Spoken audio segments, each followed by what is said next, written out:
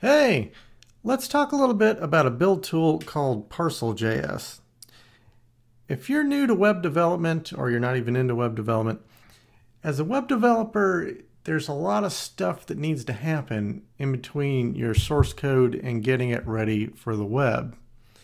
You have to minify assets and uglify assets. You may have to transpile, say, ES6 JavaScript down to JavaScript the browsers you support understand. You might have to transpile your CSS down to CSS your browsers you support will understand. If you're doing something like React or Preact or Vue, you might have to transform those components into something the browser will understand. So there's a lot that needs to go on. In a lot of ways, it's the best of times and the worst of times. It's the best of times in that the things we can do in a web browser today are incredible. It's the worst of times in that doing incredible things is complicated sometimes, especially for the maker. Now, I've always been really fascinated by build tools. Lately, I've been using Brunch. I started out with Grunt, which nobody uses Grunt anymore. And then I went to Gulp, which not a whole lot of people use that anymore either. And then I went to NPM scripts. Then I tried Webpack and I ran away screaming. And then lately I've been doing things with Brunch. Brunch is really cool.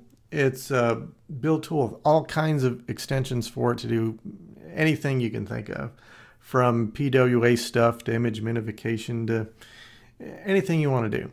I've been using that a lot, but I do a lot of stuff in Vue.js, and the Vue.js plugin for Brunch is not in great shape.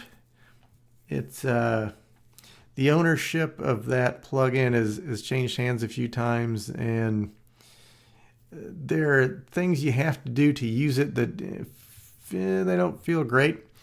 And there's some bugs in it where, like, instead of importing JavaScript files in your Vue components themselves, you have to do it up in the main.js and in the Vue component, which is weird. It's not the greatest for Vue development. For React and Preact and other stuff, it's just fine. But for Vue, it's a little rough. So I've been looking around at other stuff. I tried out Webpack again. I try out Webpack every 6 months, and then I run away. Webpack, you should try Webpack because it is the king of the hill right now and has been for a while, and lots of people really like it. So when I say I run away screaming, go try it yourself. You might think it's the greatest thing in the world. I'm probably totally wrong, but it just drives me a little. Whenever I see just import your CSS into your JavaScript, what? Why would anyone do? It just drives me a little nuts. I think the biggest problem is it's a single entry point type of builder, whereas Brunch watches a folder for all kinds of stuff, which has its pluses and minuses. Webpack is a single entry point, and the entry point they picked is a JavaScript file, and that's really the wrong thing to pick for a web app. Your entry point is your HTML. And that's what loads your JavaScript and your CSS and your images and everything else. I understand why you might not want to pick that. HTML can be just a screaming mess, and that can really throw off your watcher, your build tool. Be much easier to watch JavaScript, where the errors are much more clearly errors. He said, not totally sarcastically.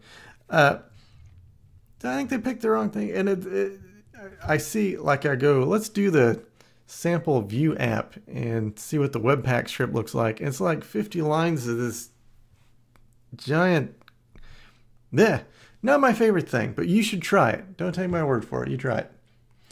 Then I tried Neutrino. Neutrino is supposed to be like a zero configuration middleware to sit on top of Webpack, which I thought, it sounds neat. And I tried it, and it's not really my bag either. I tried their default Vue app, and the problem is, again, it's an entry point issue because it's using Webpack, but they treat their default Vue thing to where there's no HTML whatsoever. It wants to make the whole HTML page for you, and it expects your view to handle everything inside the body tags. And that's just not the way I develop apps. I think you make a good argument that's not how anyone should develop apps. That these reactive component frameworks come with a cost, and just for doing silly stuff in your web page, you don't want to pay that cost for some of that. So again, not really my bag. I did find out there's a way to make your own HTML template instead of the one they use, but it's still kind of funky. And that gets us to Parcel.js. Went all around the world, and here we are back here again. Parcel.js is a competitor to Webpack. It's very new. It's very clean code. It's extremely fast. It's over twice as fast as Webpack on this one person's MacBook Pro for this one project. Your mileage might vary. But it's fast, it has a live reload server, and it's a zero configuration tool. It does your Babel stuff for JavaScript transformation. It does your post CSS stuff. You can get it to do Sass or whatever as well. It's really pretty cool. Let's take a look at how this works. I should say before I start, I borrowed some code and some pointers from a couple articles on Alligator.io, building Vue.js apps with Parcel and building your web app using Parcel. So I'll link to those in the show notes. They were very helpful. Thank you, Alligator.io. And we're over here in Visual Studio Code. I find it's a little easier than using Vim when I'm jumping around a lot of places and showing people stuff. So what do we got? What does our package JSON look like to build a Vue app with post CSS and ES6 and all that kind of stuff, uglification, minification? This is it. This is the entire thing. We're looking at 5 dependencies. We're getting our Parcel bundler, which is Parcel.js. We're getting a preset for it for Vue. They also have presets for React and so forth. We're getting an extra post CSS plugin, CSS Next. I like to use it, but you don't have to. And the Babel preset for env. This is what you should be using if you're using Babel now. It's kind of like auto prefixer for Babel. You tell it what browsers you want to support, and that's all the transformation it does. It doesn't do everything by default. But that's it. Let's go ahead and just put some of this stuff in here. We'll put in Parcel bundler, and that's what runs everything. If you're just doing a web app and you don't want to do any kind of stuff like a reactive framework craziness, and you don't have any extra plugins you want for, say, Babel or post CSS, you're done. You just need that one component and it will run everything for you. But we want to do more stuff, so let's put in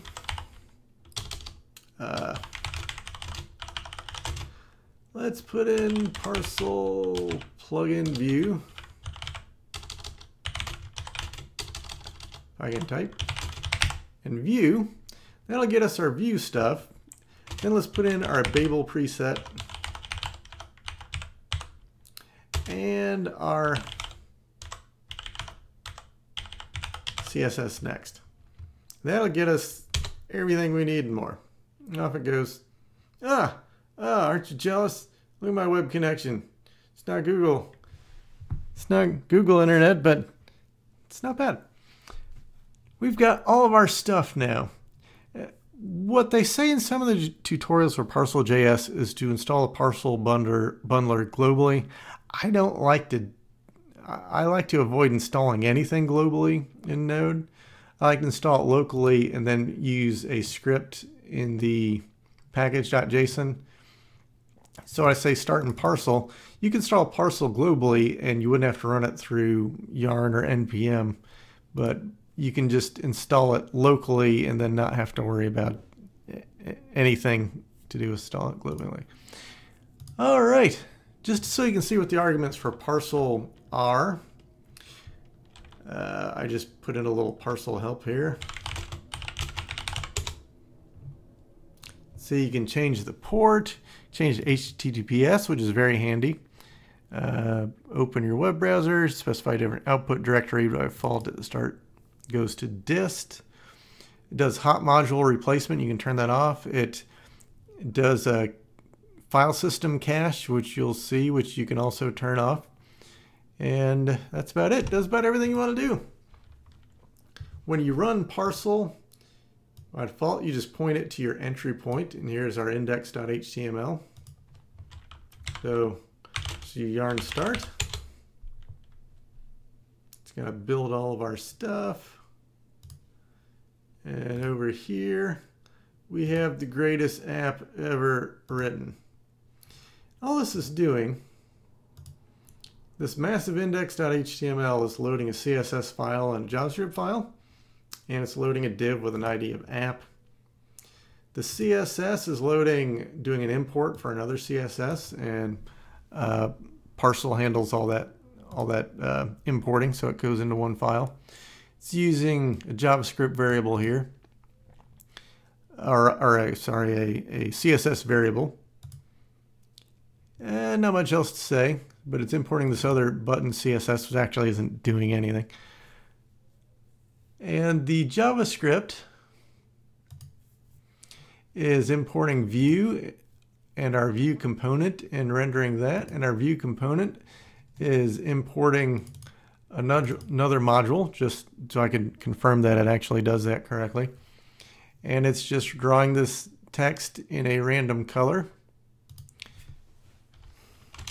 We can change this text and save, and it'll rebuild, and you can see it's a hot module replacement, live reload kind of thing. That's it. We're off and running.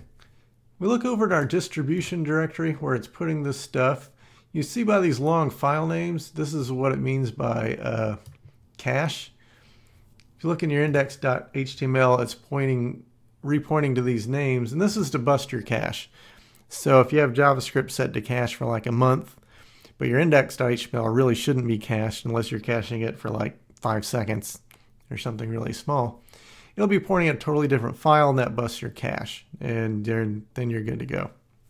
So you don't have the dreaded phone call where clean your cache, clear your cache, because, you know, that happens a lot. So it made our stuff. You notice that it breaks the JavaScript out into a vendor bundle, which is including view and all that kind of stuff, and our just our code, which is nice. If you have more than one page or something, you can share a view, the vendor bundle, and things of that nature. Notice also that image, this cat here.